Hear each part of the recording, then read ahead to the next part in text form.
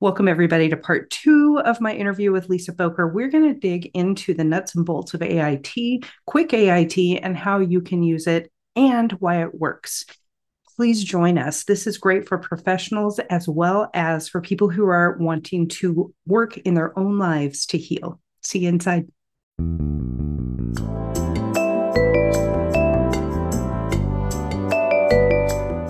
Welcome back to the CPTSD podcast. This is season 3, episode 3, part 2 of our conversation with Lisa Bowker, who is a licensed clinical social worker in Rhode Island.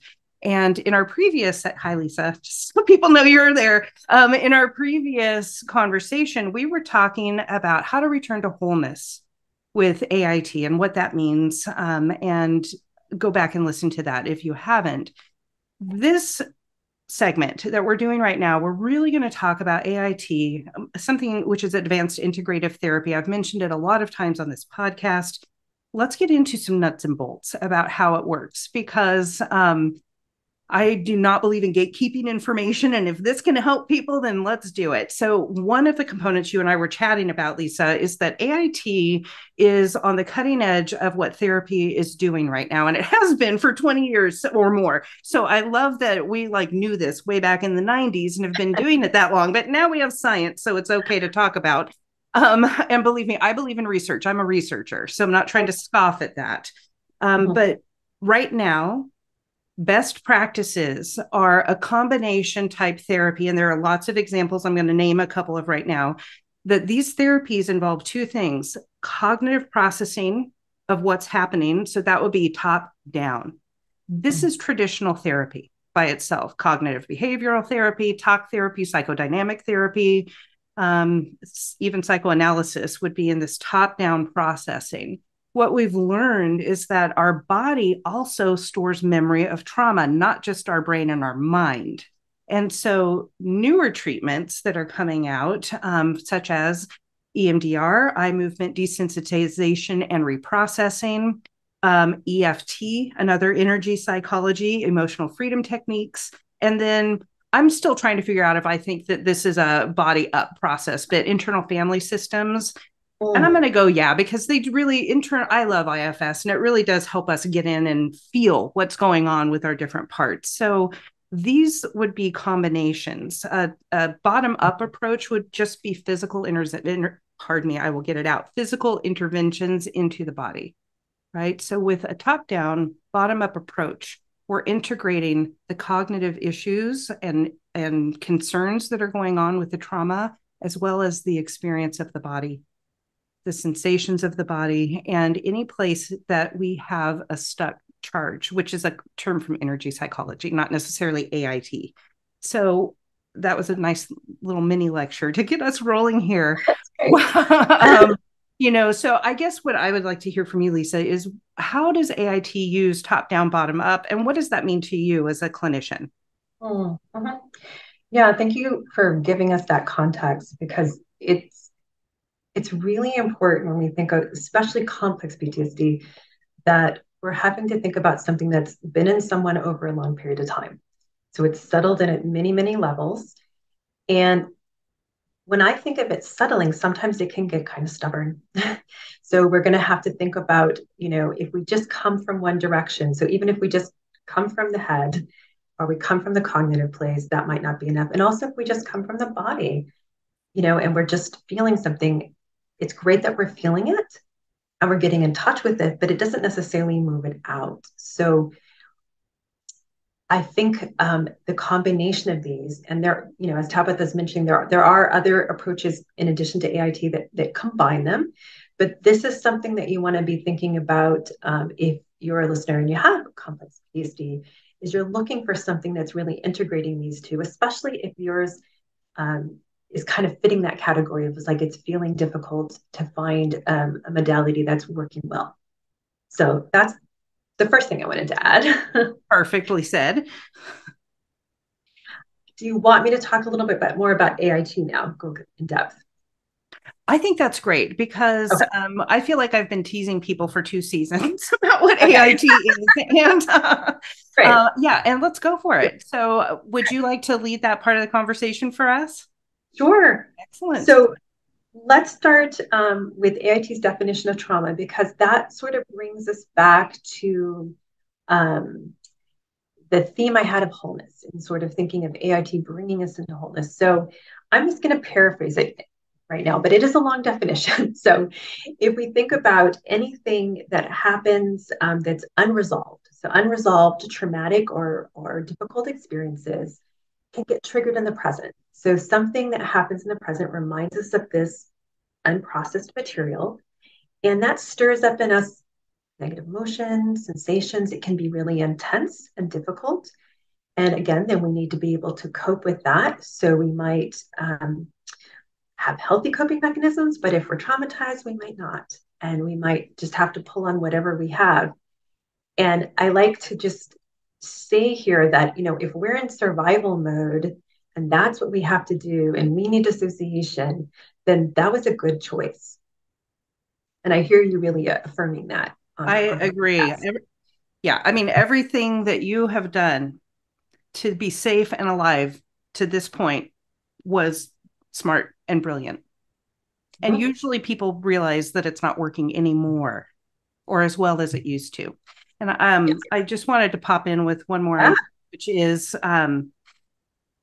you may not know you're traumatized at the beginning of this process. And so when you were describing the definition of trauma, where something in the past triggers us today, you might not connect those triggers. Yes. Right. And so that's when I hear clients saying things like, I don't know what's wrong, but I go from 0 to 80 in a minute flat, boom, off to the races. And we're not sure why. If you get overstimulated, if you get reactive and you're not sure why, I'm going to point you lovingly to looking into whether you have some underlying trauma. So, mini lecture number 2 is now complete. Please continue, Lisa. That is such a good point, because sometimes we can see the connection and sometimes we can't. We just know, back to what you're saying, too much is up. We know we're overreacting, or we're having too much intensity, or it's disrupting our lives too much. So if we combine both of these and we think of whatever happened to us that we know was painful, all of these things that we don't know why we do them all the time, why our addictions are hard to let go of, these are in themselves causing pain and suffering because they have outlasted their helpfulness, but they're not going away. So AIT thinks of both of these things as accumulatively kind of eroding away our wholeness. And Asha, in her definition, says that these kinds of coping mechanisms and trauma uh, impede this development of our healthy, positive qualities. I use the example in the first part of this of love as being one of these essential qualities that we really need, and our spiritual connection. So we also talked in that episode of having this very open-ended definition of what spirit is, in terms of something about your inner knowing, this part of you that's bigger than the conscious self. So when we lose love and we lose the spirit connection, we fracture our human wholeness. So that's our very long definition in AIT of kind of what trauma can be. It can be something that we consciously or happens to us and it gets stored unconsciously in us, but it's affecting our present life and it's not letting us have wholeness. And it hurts like the Dickens. Exactly. Yeah, I just wanted to pop in with some empathy. It hurts like the Dickens. Exactly. All right. And people don't always understand why we're suffering so much, because often people can say, well, that was, 10 years ago. Why is that affecting you now? And there's not a good answer for that. And when you're asked that kind of question, there's, I mean, there is a good answer for it. We're giving it to you right now. But in the middle of a relationship, there's no answer that will satisfy that question, is what I was trying to say. Yeah. Mm-hmm. So And if you're somebody who loves somebody with CPTSD, mm, I would really ask for you to remember 2 things. First of all, your needs and experience are important. And sometimes those of us with CPTSD can make that hard. So please just keep remembering that your needs are important and self-care is really important and self-nurturing when you are loving somebody with CPTSD. And if you have CPTSD, you are not broken. We just need to figure out what's going on and repattern it. And I think that's where we're headed with our AIT information. So Yes. I'm going to back off again and say, where do we go, Lisa? No, beautifully said. I think there's always a way to make sense of it. We just have to kind of start to get patient and go a little closer. And in AIT, we'll talk a little bit at some point about we have tools to also kind of go in and talk to the unconscious directly. And that is incredibly helpful. But what I was going to do first is just do an example of when we are, we have kind of our definition of AIT. If we wanted to think about maybe an example that could be happening in someone, and also from AIT perspective, we're kind of, I'm going to talk back to the top down and the bottom up. So the top down is kind of how we're conceptualizing things. So we're thinking about trauma exists. And in AIT, we have something called the three-step transformation. That means that we are looking for treating trauma, always getting these three steps. So one common example I've seen in my practice is abandonment. So this could be very literal abandonment. This could be more symbolic abandonment, like emotional abandonment, or something not being actually present. So if we imagine someone had a parent like that, you can later on replicate it and you don't even know it. Mm-hmm. Have you seen that, Tabitha? Oh, I've done it, Lisa. I've absolutely seen it and I've done it. And we don't know what's happening because remember, going back to our view of the world, who we are, who people are, how the world works. That's what we're addressing here. So please continue. Yes. So if I think of someone that maybe their parent was absent both physically, and then when they were home, they weren't really there emotionally, they might also learn to abandon themselves in their own needs. So we could see that in that they are giving all their energy to other people, to causes, and that in the end is sort of them abandoning parts of their body that's getting worn out, and then maybe they're not sleeping, and so they're getting some chronic health issues starting to happen. So we can see some pretty negative trajectories happen because someone's unconsciously repeating what happened to them in the first place. So if we come back to three-step transformation in AIT, we are always starting with asking clients like what's happening in their life. So what's your present issue? So in this case, we might have someone that says, well, I'm putting other people first. Then we always ask, well, what does this remind you of? Now, often it comes back all the way to childhood, not always, but oftentimes someone can say, in my example, they might say, well, dad never had time for me. So now we have our present issue and we have what comes back in the past, our origin. Mm-hmm. So in a three-step transformation, we treat first our origin. So I might treat this as something that happened many times as a pattern. I would say all the times and ways. My dad never had time for me. Then I would come back and I treat how it's showing up today, all the times and ways. I never make time for myself and I always put others first. Then we have one more piece in AIT, and this goes back to a concept we talked about in the first episode about we want full treatment, not partial treatment. Yes. Asha found that it's not enough to treat the first time and the time that it's happening in the present. We also have to treat what's called the connection between them. Mm-hmm. So we put them together. And again, I didn't mention this, but when we make these treatment phrases, this is our verbal part. This is kind of where we're using language to really name it. So we would put the two together, the cause and the effect, and we might say, because dad had never had time for me, I ignore my needs by compulsively putting others first. We would treat that one, and that breaks the repetition pattern. Yep.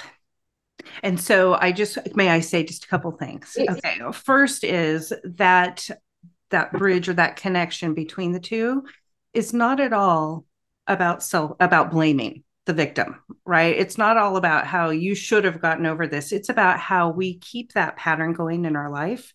And there's research on this. It's called a compulsion to complete. And I just wanted to say, like, this is a normal thing that people with trauma do. So if you're doing it, it's not shame on you. It's like, great, you found that out. The compulsion to complete is so that we can resolve the trauma.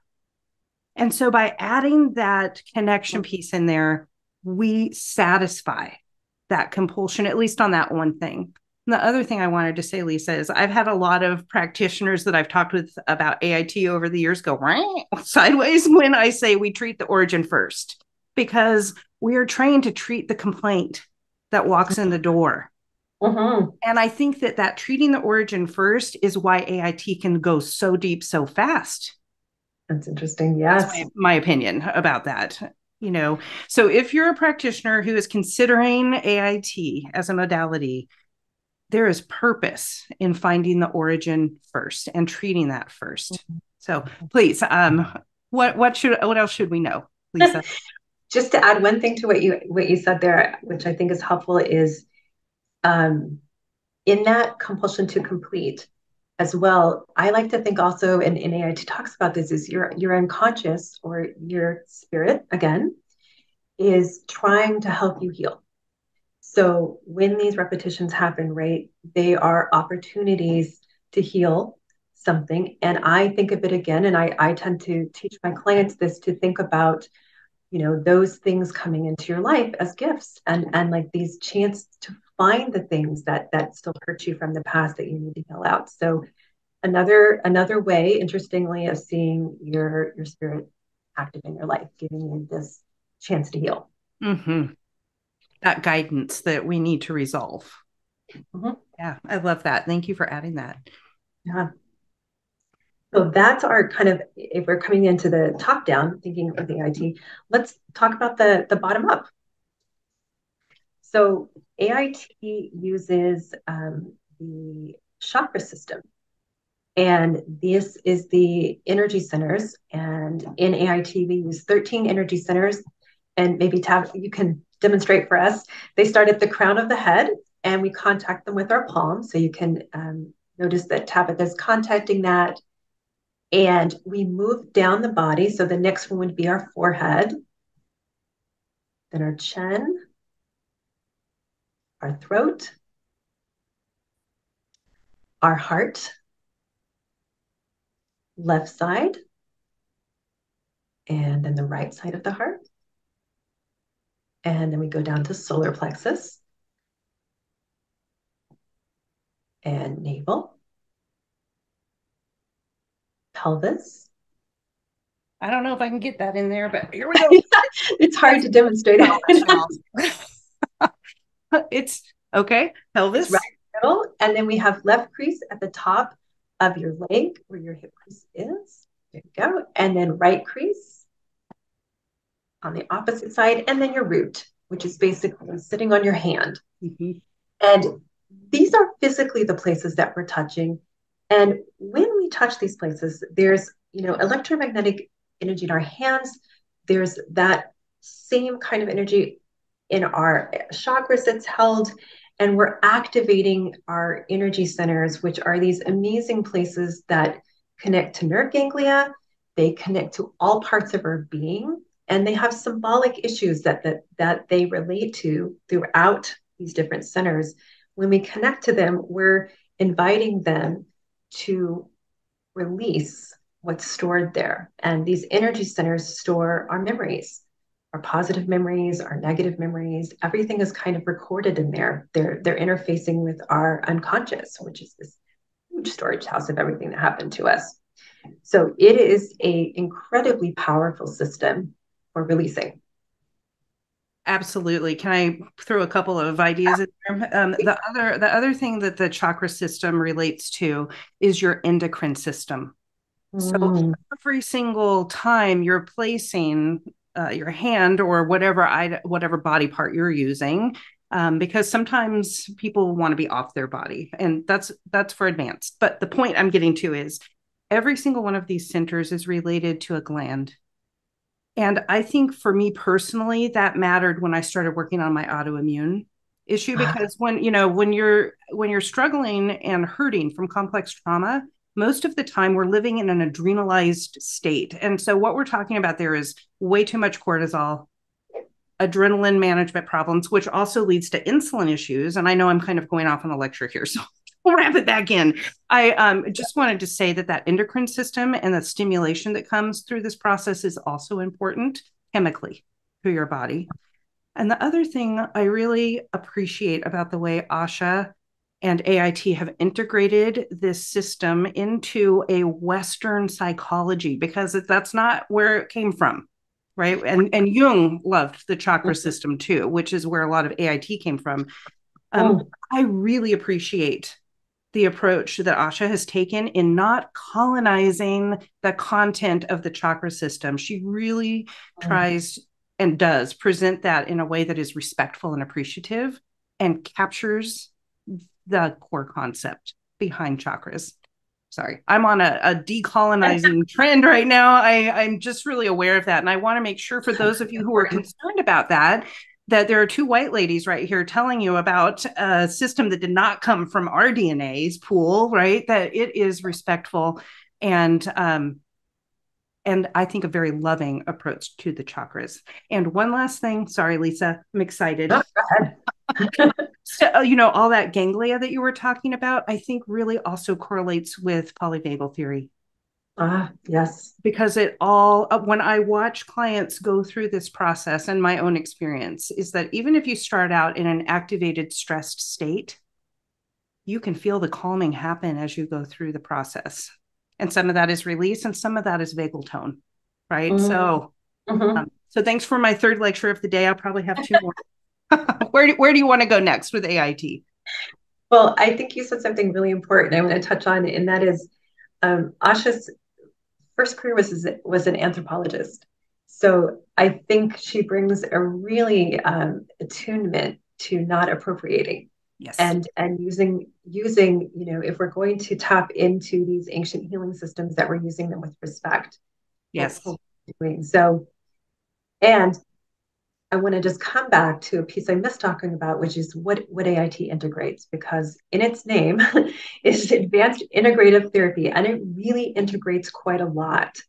So we've named some, spiritual traditions that it draws upon, but also Jungian, psychodynamic, cognitive behavioral, Gestalt, family systems, self-psychology, with an understanding of all these kinds of modern advances in neuroscience, epigenetics, combining that with spirituality and energetic treatment. So it's pretty powerful because I think it combines some things and creates, you would think with all this combining it'd be like super difficult, but it's actually very simple. Like the essence of the treatment process is so beautiful in that way that it's easy to treat.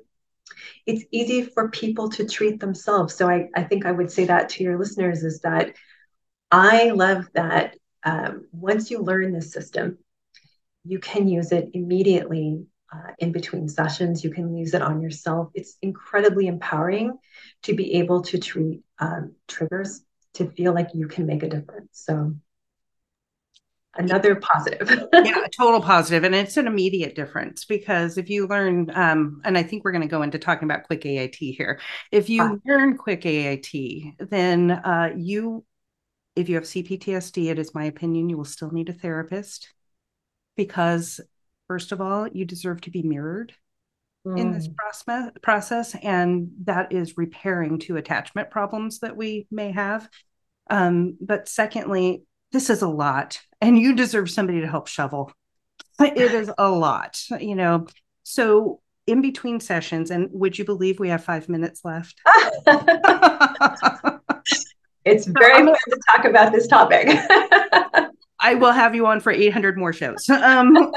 And I will quit lecturing now, because I do want to get to the core concept of what we're doing here. But just a quick reminder that you will be teaching this in the next couple of weeks. January 21st starts an AIT basics class. So for those of you who are professionals in this field, if you're interested, you can go to ait.institute and find that information. We'll also have that and Lisa's contact information in the description. So I'm handing it back over, Lisa. Wonderful. Okay, so to recap a bit, when we are using AIT, it has both a simple system in the sense that the way we're showing you to treat, once you learn it and it's simple, it's all you ever learn. You're using the same system all the time. So it's beautiful in that way. But at the same time, it allows us, and this is what Tabitha's talking about, when you're working with a practitioner, it allows that person to access the depth of things. So I think of complex PTSD almost like this, like I like to garden. So if I'm doing my normal weeding, it's easy. It's just kind of pulling things up.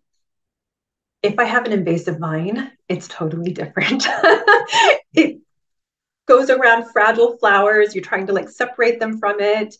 You have to get every root out. I think of complex PTSD as it's a bit more. It needs a little more effort and work. And so that's what this system kind of provides. If you are a mental health practitioner, Tabitha and I would love for you to come to our training. I have to just announce quickly that Tabitha is a new AIT teacher. So congratulations. Thank you, Lisa. I feel really lucky to have you assisting me at the January training. So would love for anybody to come who would like to learn this basics material. And as an individual, if you want a way to start using Quick AIT, we're going to leave a link where Asha Clinton, you can watch her teach you how to do that. And also Sacred Medicine, which is a book by Lissa Rankin. We will leave that link. There's a chapter in there devoted just to AIT and tells you just exactly how to use Quick AIT.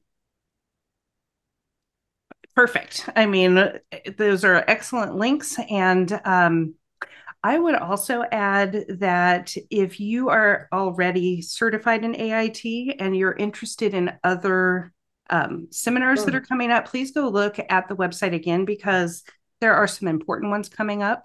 I'm just waiting until we get the healing from complex or historical trauma up again. I loved that. I learned a lot.